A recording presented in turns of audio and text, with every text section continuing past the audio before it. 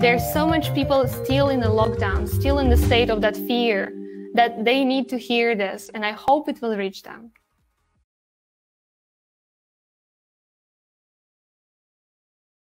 To start with, I would like to thank Alejandro for inviting me. It's really an honor to speak with you, the MBA students, the future business leaders of the world. And thank you to the Anahuac Mayab University for this opportunity and the many great things we are about to do together. The lockdown economy is something that has given me a lot of information about what's happening with entrepreneurs today, what's happening with the world of business, and especially small business. And the 4 lessons that I'm going to share with you is not something I invented. It is something that the fellow business owners shared with me during the 28 interviews from 14 countries and 4 continents. Let's go to the issue at hand. So what happened during the pandemic? Well, the life of entrepreneur, it's never easy. It was never predictable. But from January 2020, we saw the world turn upside down.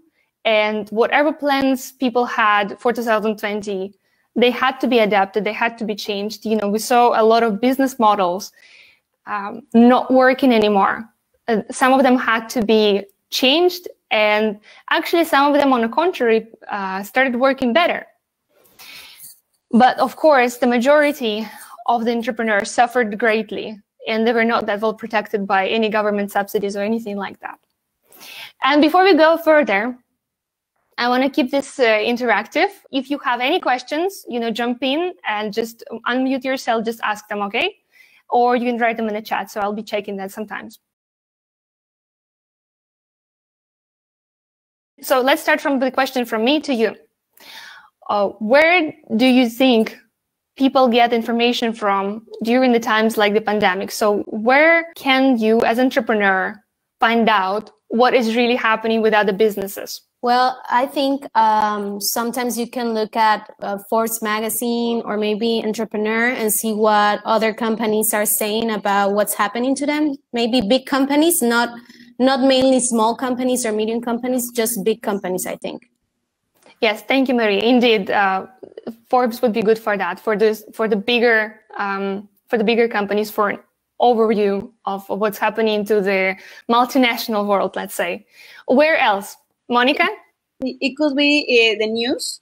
The news. And what kind of information do you find out there? So in Forbes, we said it was the big companies. So what do you find out in the news? Economy, like you have to be updated about how it's work in other countries, and to know how to use that information in our companies.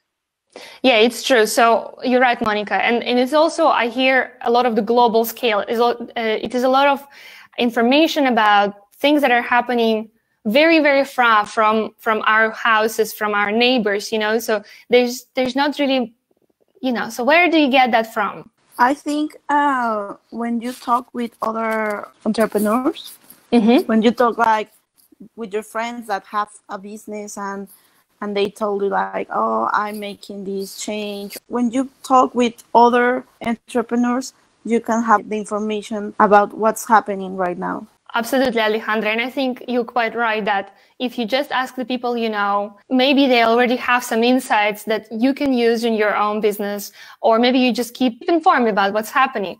But what happens to people who don't have the network of those entrepreneurs yet? So what happens to the starting out business owners who just began in January, who just began in March, just before the lockdown? So the news only covers global issues. The Forbes covers multinational issues. So that was the thinking behind the Project Lockdown Economy. We thought we need to bring out the real stories of people who live right next to us, and they are just like us, are faced with some serious trouble that the world has never seen before.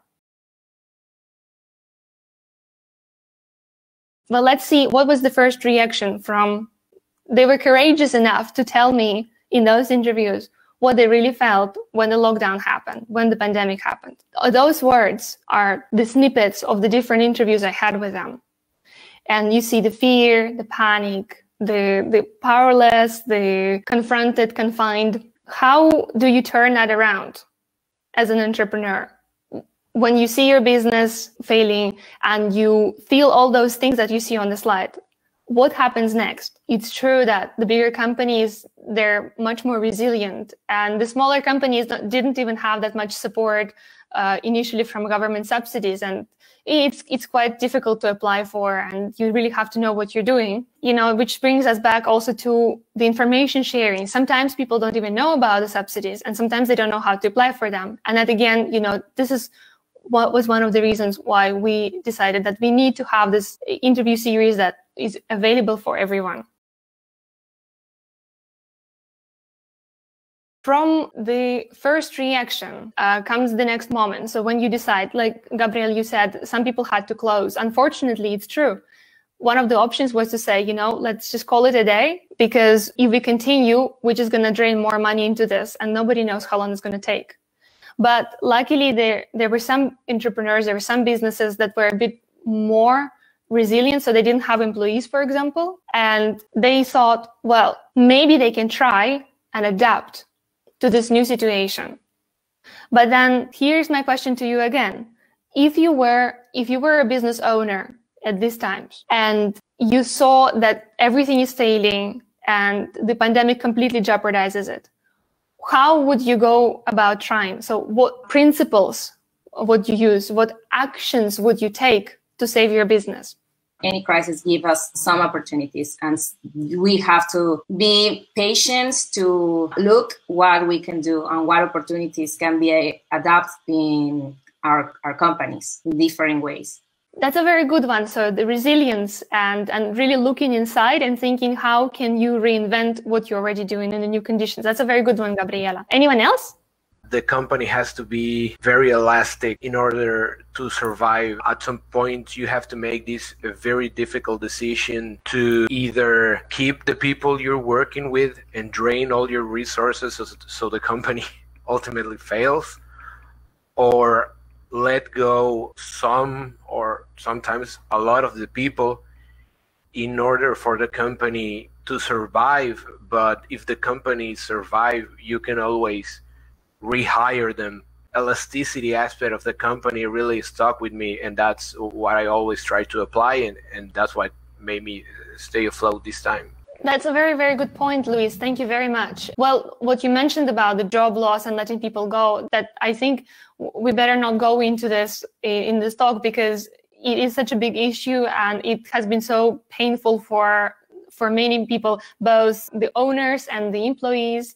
Let's just park it for the moment. But what you say about elasticity in terms of the adapting the size and your operations, that's really good. You will see later in these lessons that I'm going to talk about that was one of the things that people did. You have to cherish your clients and customers. They're the heart of your business. And during the lockdown, when it happened, we saw a lot of businesses that were nice to have. They were no longer needed. So for example, coaching, training, facilitation, most of those services were nice to have. So they were not really necessary, like food and water and shelter. So in here, I would like to give you an example from Thailand. It's a story of Pum Narodi Kristanin, and she is in charge of the transformation consultancy. Mainly they do facilitation for groups. So they come there in person and they trigger the conversation, they trigger the thinking, the brainstorm, the group dynamics. And then the company comes up with a better way of how to tackle something. So it sounds very useful, but you can imagine with the lockdown, their clients had other priorities, more pressure, less time. But Pum and her team didn't just stop and did nothing. They actually stayed in touch with her clients and they asked about what they were doing, how they were feeling, what could be helpful on their side. In the conversation that Pum had with her clients, she noticed that many of them were working on the COVID relief program, but they were all working independently, so they were not connected to each other. And of course, using her facilitation experience, she brought all of her clients together to work on a joint program that would be more impactful. And that allowed her to be more connected to her clients and to stay useful. So maybe some of you have examples of that from your surroundings? Maybe you know a business owner who did something like that. Maybe you want to bring them up. Yeah, Julia, I have an example. I have a friend who has a travel agency. So as you know, travel has been postponed for a while because of the COVID situation. So she's been doing like these virtual webinars where she partners with other agencies and they target a different country every time. So she's like doing this like a virtual travel thing. And all of her clients are joining and they're saying, well, maybe I should go there next time. Maybe I'll book a travel with you in a few months. So I think that should be something similar to the support and help pro bono, maybe. Yeah, absolutely. That's an excellent example, Maria. Thank you very much. Because indeed, right now, it's probably not bringing them any money, but it allows them to create the community of clients, to create the nice feeling that, you know, when things are going to get better, this is where they're going to go for, right? The next lesson is, of course, collaborate. So similar to what we're doing here with Alejandro representing the university and me representing the think tank, and we're doing this talk for you guys, that can be done anywhere. One good thing of the lockdown has been that many entrepreneurs in the similar line of work realize that they're actually in the same boat and they cannot overcome these challenges on their own. So they started partnering, even if there were competition. And that's one of the interesting terms that I heard during my interviews was brought to me by Rishi Kapal. He is the managing partner of the Global Scale Up. So one of the things he mentioned to me is the word co-opetition. That is the competition and cooperation in one. When you collaborate with people who are normally your competitors for the greater good of humanity. You exchange contacts, information, you share connections, you do some projects together for the better world. And it is definitely a positive outcome of the lockdown. Do you know any examples? Yes, I see that Gabriel wants to speak. In the Mexican economy, the 84% of the economy is based in the familiar business. It's true, the lockdown has pushed us to reskill. But if you don't have the education, if you don't have the vision, if you don't have the tools, it's very complicated for the small and medium companies. We don't have the business culture. We don't have the contacts. Thank you, Gabriel. And it's definitely a very good point. It's true that it all depends on the local environment, local conditions. Sometimes they're just not thinking in that direction. And it's true. And that's one of the things that why I think the interviews we share are also quite valuable, because then you don't necessarily have to go to somebody and ask them advice and collaborate with them directly, but you can indirectly learn what are others doing. And maybe there's something, some grain, some seed of idea that you can also use in your business. So anyone else? So a local restaurant that participates with another chefs of other restaurants and with local businesses also to make like a box with all the ingredients, and you purchase that box, they deliver it to your home, and one in the Saturday they gave live recipe and they cook together and you cooked with them. So I think that was a good example of collaboration between two restaurants, the entrepreneurs of organic products, and also the idea of you, when this new normal continues, you can go to those restaurants that help other peoples also. Absolutely, and it's an excellent example, Gabriela. Thank you very much. Indeed, it's very creative, and it integrates the delivery of the products, right? They still sell the products, but they integrate it with the online add-on, which is missing in many cases. When we look at an online content, sometimes we're like, well, there's so much online content. But here, online content was in conjunction with the actual food on your table. So that is really, really clever. So great example. Thank you very much. So we see that in many different areas, in many different places of the world, despite the difficulties and the challenges, people find a way, if they really want to make it work, they find a way to do something together with somebody else. Because, in this crisis, we are all together and we cannot overcome it on our own. And that is something that Louise mentioned before. It's being elastic, so adapt fast. So this is what all the entrepreneurs had to do, whether they're making money or not making money.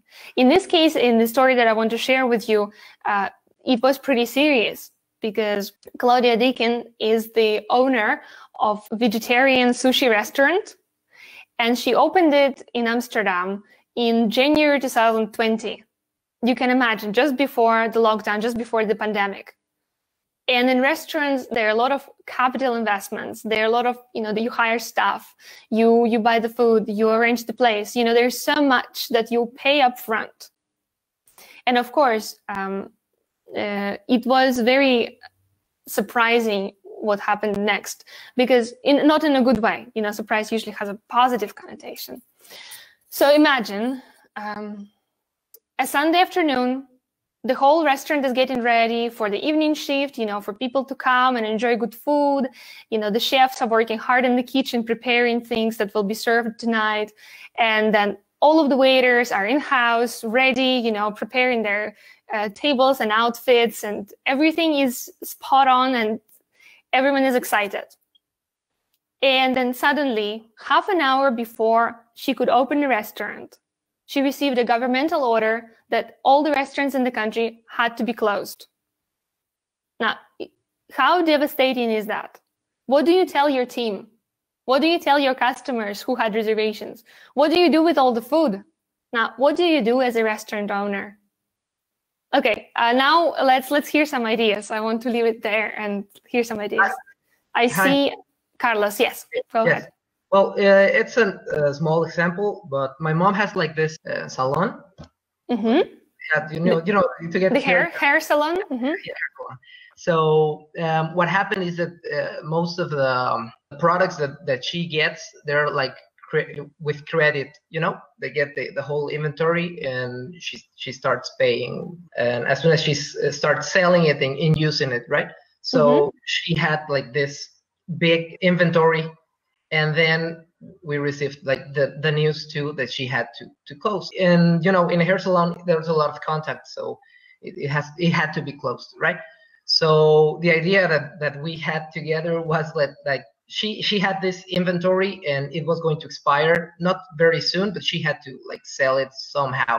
So she started like talking to her clients and start selling the products, and instead of her being the one that applies them, she would like sell the product and in WhatsApp try to like film some videos and explain them like carefully how they could use them, right? So she just started selling them online and kind of giving like this tutorial of how to apply these products, so she could move the inventory that she had and pay the credit that she had for the inventory. Thank you, Carlos. That is a great example of really innovative thinking. And tell me, how did it go? So did she manage to sell at least half of it?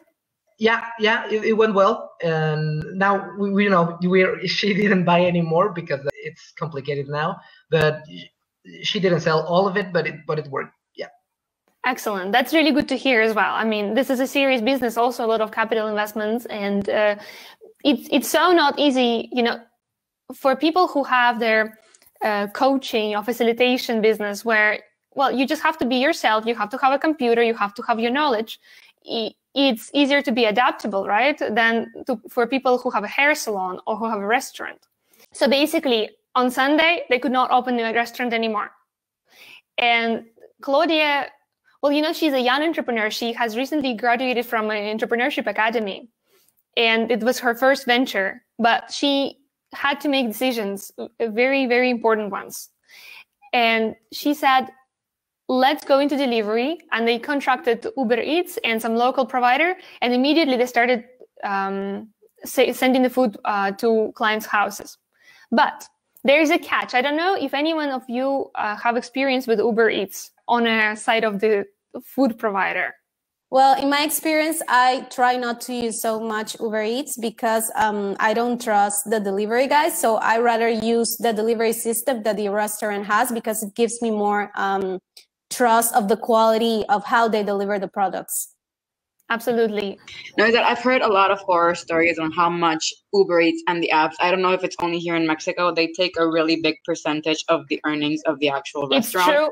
It's everywhere. And that's exactly what I wanted to mention. Because so it's not that much of a benefit for the restaurant. But I'm not a restaurant owner, but yeah, you hear a lot of it here in Mexico, like, oh, more taxes, more percentage. And it's actually not working out for some restaurants. Absolutely. And on top of that, thank you, Christina, you have what Maria mentioned, that the customers themselves, they don't trust the delivery system because they want to work directly with the restaurant. But, restaurant has to set it up. They have to come up with that idea. They have to invest into it. And Roberto, did you want to mention something as well? Here in Mexico, what they are doing, and the restaurants are trying to invest more in the social networks of their own pages. So just try to get some clients directly to the restaurant and not order by app like Uber Eats. Yes, absolutely. All three comments are very, very valid. And it's true. So basically what Claudia found out is exactly that first of all, they don't have any interaction with the customer. And the percentage that Uber Eats and other platforms take is incredible. And you're just working for those platforms basically as a restaurant owner. And you're not making any money. So practically. So what they did is they started activating their local community, their customers that they already had contacts with. They set up a WhatsApp chat that was always available for deliveries. And they just started delivering their whole team, all the waiters and all the chefs and Claudia herself. They started coming out to her customers. And they even included the pre-order on her website. So basically, people could pre-order a week in advance or a day in advance what they would want for lunch, which allowed them to also balance their sales. They can predict what the sales would be like, which was really clever move. From Claudia's story, I really like that she said that was a happy moment in the customer's day. She would come and she would see some customers every day, and it would be the happy moment. And imagine the loyalty those people will have after the lockdown is lifted and they can come to the restaurant. So that's actually a great lesson. I think it's quintessential that you have to always keep active, stay active. The famous quote from Mark Twain says, find a job you enjoy doing and you will never have to work a day in your life. And we started this session from a brainstorm offline, right? That what is your dream job? And there's a reason why I asked is because what got the entrepreneurs out of the low and deep point of the lockdown is that they continued doing what they loved. They continued creating, maybe not for money, but for the people they cared about, for their close ones, for their customers, for the future, just thinking of something. So in this case, Dani's example is really a good one. She's based in London. She is a creativity coach and the founder of Creative Wavelengths. And of course, all her classes are done in person. All her trainings are done in person. And lockdown to her arrived really suddenly. She was in the middle of the workshop in London. And then somebody came into the room and said that the building has to be emptied and everyone has to go home, just like that, in the middle of it. Of course, that leaves a really, really bad impression, and the whole lockdown was an emotional roller coaster for her. But instead of pitying herself, she developed several online programs for her clients and for her future clients. And one of those programs was actually to help people to come out from the fear into the positive state of mind during these challenging times. So there's always something that we can do. You mentioned already the travel agency, the restaurant, they're all good examples, the gas stations, the hair salon. So you see already from your examples, people who survived the lockdown are the people who stayed active. We can now summarize the 4 lessons. And of course, these are just the key 4. I was so inspired when I was doing the interviews because every interview has a bunch of ideas, many inspiring things that you can replicate, that you can learn from. And I invite you to have a look at the videos. I know that part of your course now with Alejandro would be to look at them. And I am really happy for you because it seems like 15 minutes is not a lot. But you learn so much, and from all the different places of the world. There are things happening, you know. Our challenge is only how do we spread this information? How do we reach the right person? And it's a question with any business, right? And even with the social initiative, it's the question, how do we bring this knowledge to those micro and small businesses in Mexico, for example?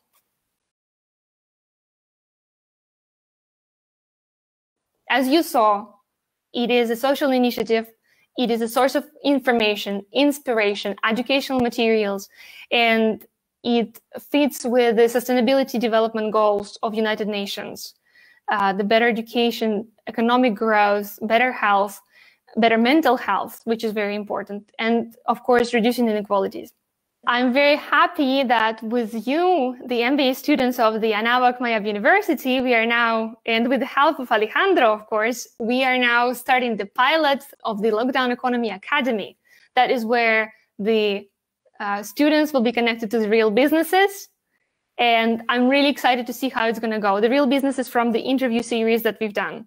And once it's complete, you know, then we're thinking about launching an online course based on that. So there are lots of plans. I'm very excited. And to leave you with a thought, now when the world is going through such a foundation-shaking change, it is more important than ever that we can tell the story of what is really happening to the business and help one another rebuild our own ventures and the world, one entrepreneur at a time.